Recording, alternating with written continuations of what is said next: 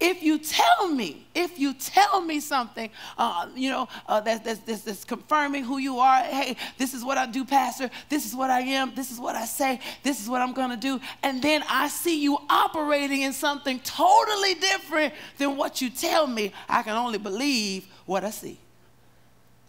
Because what you're doing is totally different from what you're saying.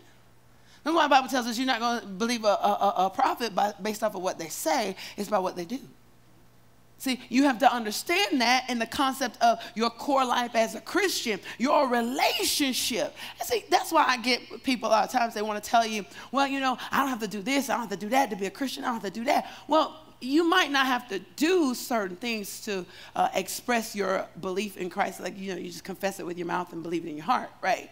But there is also an attachment to the belief that says you will act out, you will apply, you will begin to handle yourself, demeanors, your ways, your decisions. That starts now becoming like Christ in what you do. So the two begin to marry one another. They begin to jointly come together in a relationship. Are you with me so far?